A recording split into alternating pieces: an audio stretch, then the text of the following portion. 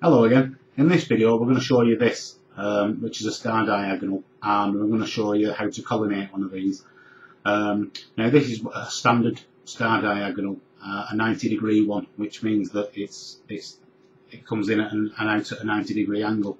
You can also get these in 45-degree, and you can also get them in an adjustable angle as well, with a swivel on them.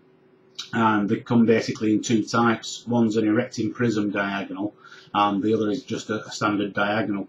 Now this one's just a standard diagonal, which means it uses a mirror, and the mirror just sits in there, and the light obviously comes in and gets reflected back out at the other angle. An erecting prism diagonal has a prism inside it instead, and it actually flips the picture back the right way, so you can use them for terrestrial if you want to, because what you see is the right way up. And for astro it's not particularly necessary, just a standard diagonal will be fine. Now you can get some that are collimatable. They have little collimation screws, sometimes on the inside, sometimes on the outside. But in actual fact they're all collimatable if you just do a little couple of tricks with them. And I'll show you a really easy way to collimate one of these. And all we need is, firstly we're going to need our old favourite, the laser collimator. And for this you do need one that's got a window in it, like this. This one's the Antares collimator, which we've introduced previously in other videos.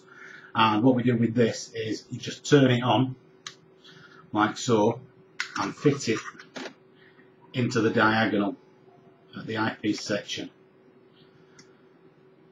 like so.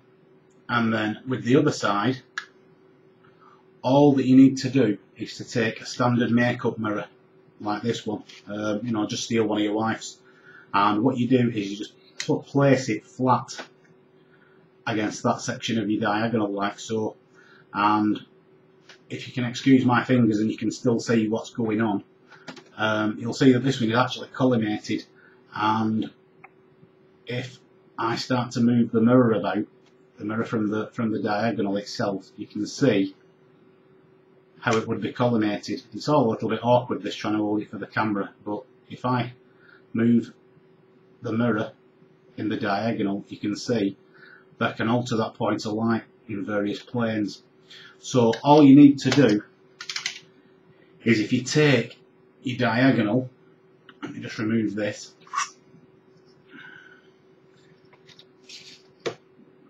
and where your mirror actually screws in to the bottom, you can actually adjust it by shimming it either in that plane or that plane or so on. And a good way to do this is, if you go to a motorist supply shop, you can buy what they call coach line tape, and it's a very, very thin tape. It's used for putting a stripe around the bodywork of a car. And if you get a short length of coach line tape, you can actually put a strip of the tape on any of the faces, just to be able to pad that mirror out a little bit, shim it out, and with a little bit of experimentation eventually you'll end up with a perfectly collimated diagonal. If you've got a refractor that's collimatable, even if your diagonal's out of collimation, you can correct it by collimating your refractor with the diagonal in. But at the end of the day, all you're doing is you're correcting an error that's still going to be there. You're not curing it, you're just like getting rid of the symptoms. And it'd be much better if you can collimate your diagonal and then collimate your refractor after. So that's just a nice little useful tip there, using a makeup mirror and getting your diagonal in perfect collimation.